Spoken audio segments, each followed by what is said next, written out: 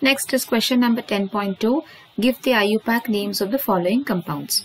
So in this we are only going to give the names of the IUPAC compounds, not like the previous question where we are going to classify them. So the question for this is, first one, CH3, CH, in brackets we have Cl, then we have CH, and then we have Br in brackets, and then we have a CH3. So for this compound we are going to do the naming. So let's try to open the structure. So we have CH3, CH. So because we have this element in bracket, that's going to be a branching. And CH, again the element is branched, and then you have a CH3.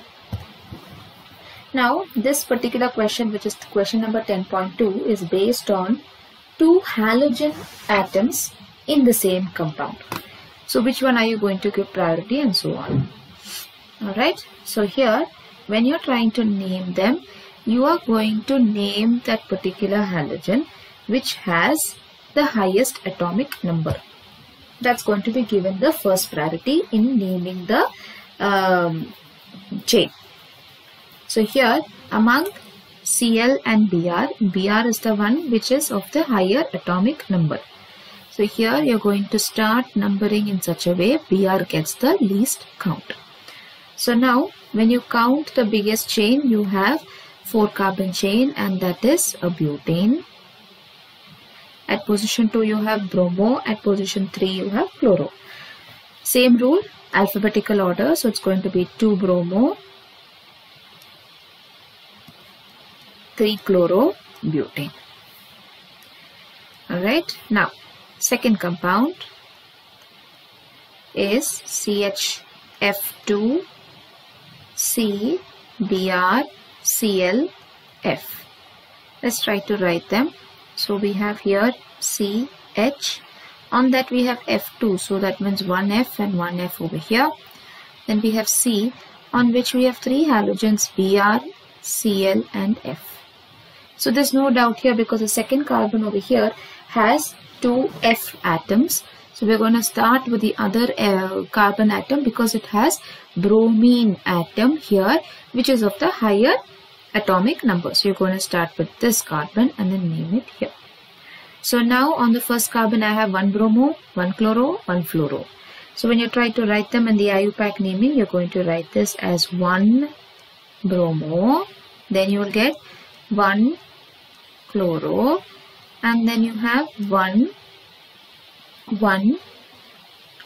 2, 2, because at one position 2 and 2 you have 3 fluorine atoms. So it's going to be trifluoro. And what is a parent hydrocarbon? It's only a 2 carbon chain, so therefore it's going to be ethane. Alright, now third one.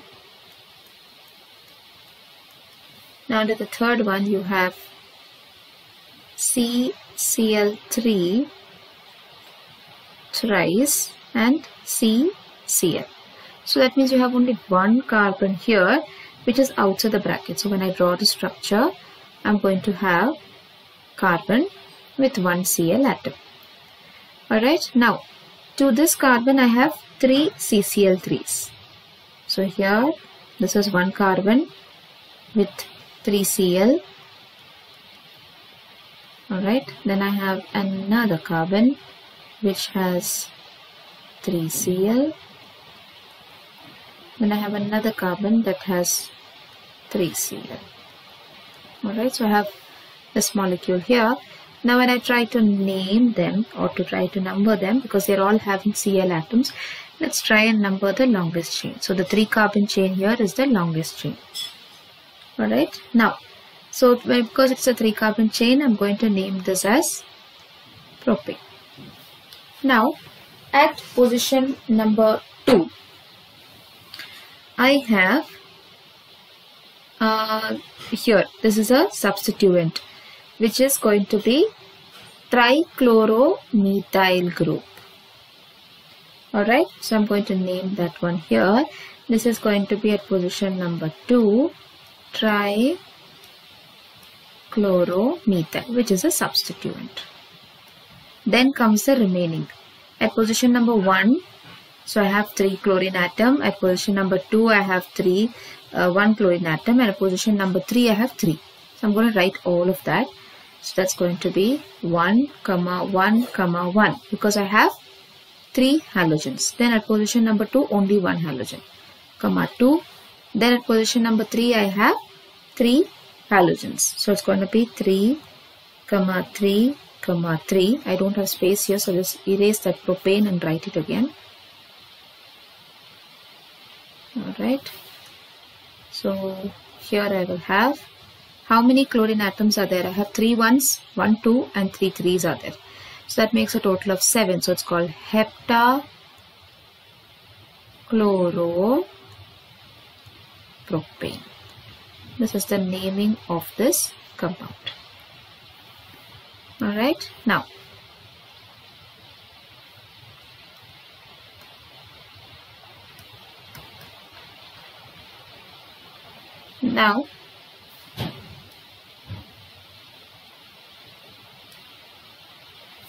moving on to the next one, I have the 4th compound. Alright, which is CH2C triple bond C CH2Br. Let's write this compound now. So here I have CH2, on that I have a Cl, triple bond C CH2Br. It's a very open structure from here itself. So when I start numbering, I'm going to number from the right hand side because Br is there, which is having the higher atomic mass. So 1, 2, 3, 4. Now 4, so here when I try to name, it's a 4 carbon chain, so I'm writing bute. I have a triple bond here, which is starting at carbon number 2, so I'm going to put that in the parent hydrocarbon, so it's going bute to ine. Now at the first position I have bromo, so it's 1 bromo, and 4th position I have chloro, so it's 1 bromo, 4 chloro, bute to ine. Now next one is this 5th compound, which is CH3 C in brackets CCl3CH twice CHBr in bracket and CH3. So we have C6H4 with a Cl in the para position 2 times. So let's draw that first. So I have my benzene ring here. Alright, with the Cl. This is bonded to a carbon over here with a CH3 on one side. So I have that CH3. And I have to the same carbon one more benzene ring. So I have this with a Cl in the para position. After that I have on this side CH with a CH3 and I have a Br. Alright, so this is the molecule. Now we are going to number them. Now when you are numbering, you are going to number the chain. So in this case again, butane chain is there.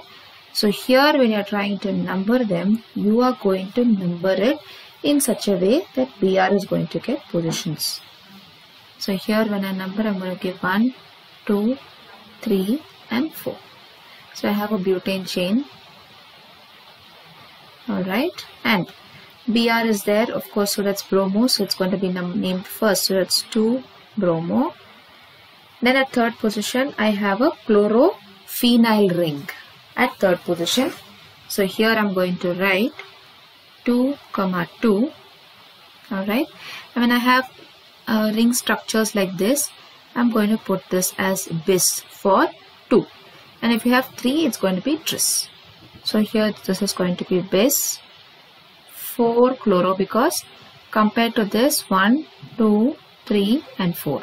So it's 4 chloro. Benzene ring is now called as phenyl because here you are going to take it as a prefix. So this is going to be the final name of the compound. Now last one, which is the 6th one, you have CH3 thrice CCH double bond CCl C6H4 I with the para position. So here I have a C6H4I. So let's put that first. So I have C6H4 with I in the para position. And here I will have C with a Cl on top, double bond with a CH, and then I have a single bond carbon with CH3 3 times. This is my molecule. So what I will do here is I am going to number them in such a way that the halogen part is going to get the numbering first. So 1, 2, 3, 4.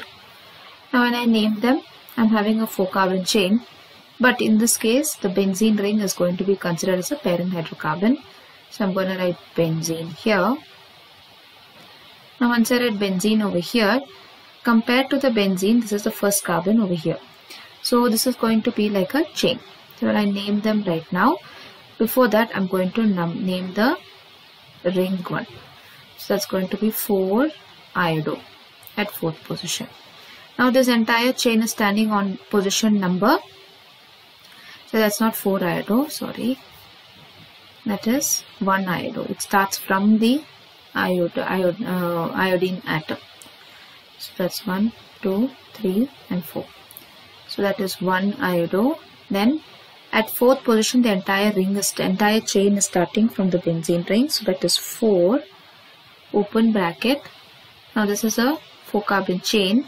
So this is going to be on first position. So I'm going to put 1 chloro, 3, 3 dimethyl.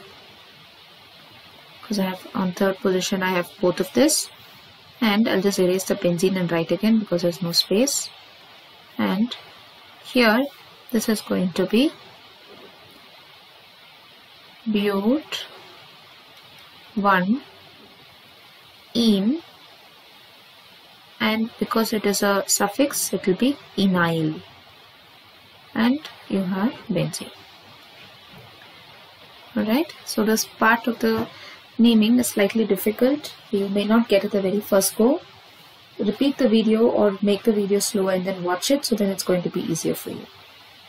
Alright.